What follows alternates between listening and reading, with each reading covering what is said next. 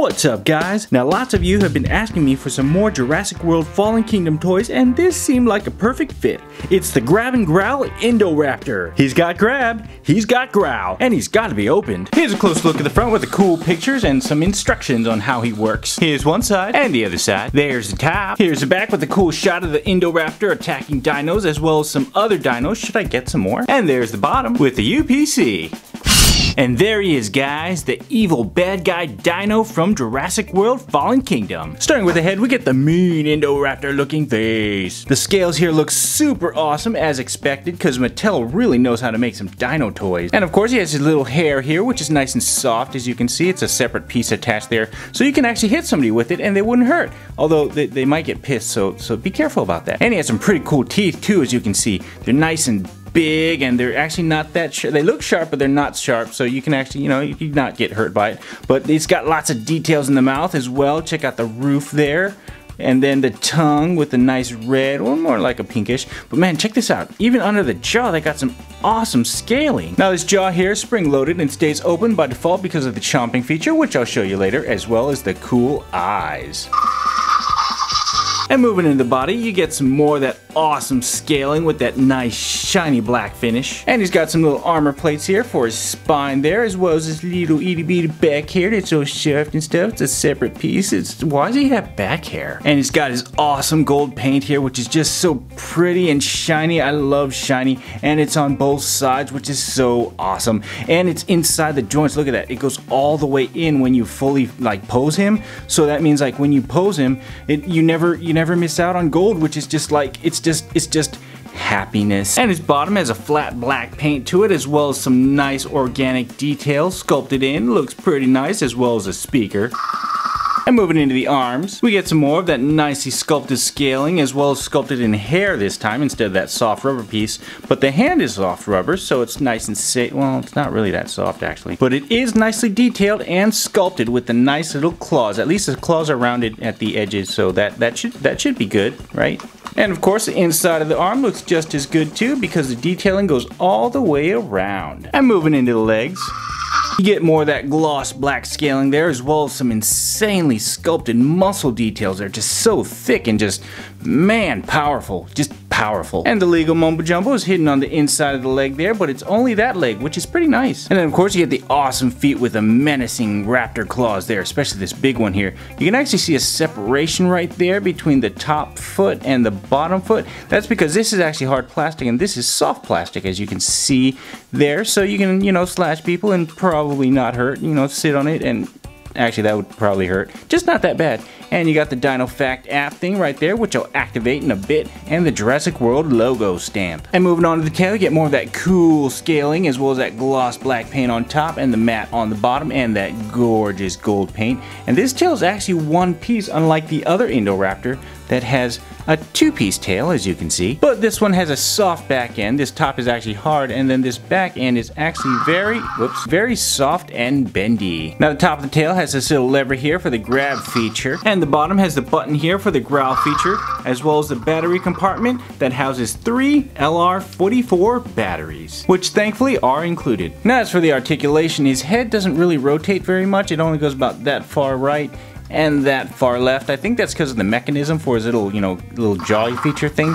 And it does have some side to side though. Actually no, it doesn't. And it can go that far up and that far down. Now his neck doesn't have any rotation whatsoever, but it does have some side to side movement there, as well as his torso here that has side to side. As you see, they go together, and it has some twisting, so that when you use a tail here, you actually get that nice twisting motion there, which is pretty cool. And the arm only goes about that far up and that far down, once again because of the mechanism, and it doesn't really go in and out because it just springs right back out. And even though it has a joint thing there, it doesn't rotate out. But the elbow does rotate 90 degrees, as well as spin a full 360, and the hand has a 360 spin as well, and also goes 90 degrees up and 90 degrees down. And the leg here can rotate 360 degrees there, as long as you don't get caught on stuff. There you go. And this part bends too, and it rotates 360. And then this other lower piece here bends and rotates 360. I'm very bad with naming parts of dinosaurs. And then his tail rotates in a little 360-degree pattern there because it connects to the front and it makes him go kind of sideways and trying to thrash and throw just like the thrash and throw T-Rex there, which some of you have asked me for. Do you guys still want me to get that? Then you have the little switch right here which you flip to activate his grabbing feature. And you can actually move his arms into different positions here, like up, and then this one goes down or something like that. And then you pull the thing, and it still works, which is pretty cool. Oh, he's slapping himself. Stop slapping yourself, Indoraptor. Now, I kind of think mine might be kind of slightly broken, because check this out. Watch this arm. It moves a lot more than this arm, as you can see. But if I move this one up a bit, and then I pull it, it moves a little bit more, but still not as much as this. So I think this... I don't know if this is normal or if I got a broken one. And as you've already heard, it makes some sound effects whenever you hit that lever there. And it makes one of two sound effects. It makes the grabbing sound or this sound. And the sound actually restarts every time you pull it, so you can cut off the sound and just keep repeating it, just like so. And don't forget what I think is the coolest feature, this button here for the growl. You simply push the button and his mouth moves and his eyes light up. Now the sound doesn't cut off like the grab feature, it just plays out completely, as you can see. You can't really cut off the sound. But it has a couple sounds, but I can't really tell how many because they all kind of sound the same or similar. So I'll just push it a couple times and you guys can kind of hear what he has, and maybe you guys can count it for me. Now what's cool is the jaw actually acts as a clamp, and the harder you push the button here, the harder he actually bites down. So as long as you push the button down hard enough, you can actually hold up a pretty heavy figure. The grabbing though doesn't quite work as well though. And here's what it looks like all together.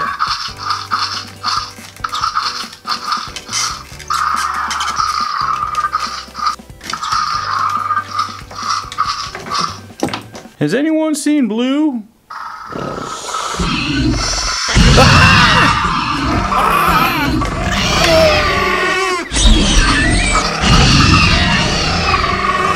I told you he didn't need our help. Alright, now let's go and fire up the Dino Facts app. Alright, let's go into collections here.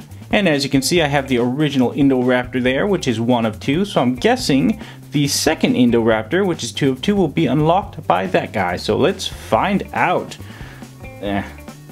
Maybe. Okay, there we go. And, oh, turn on the sound. Don't want to forget the sound this time. Alright. Let's see, get your foot over here.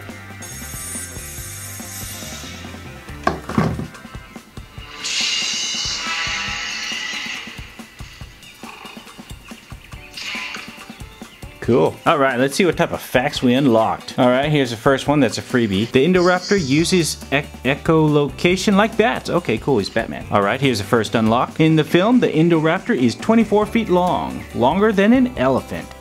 In the film, the Indoraptor is a carnivore and eats lots of meat. Yeah, that's pretty obvious. In the film, the Indoraptor is extremely aggressive and violent. Also obvious. In the film, Indoraptor is referred to as stealth fighter jet of dinosaurs. Wait, so instead of dropping bombs, he would drop...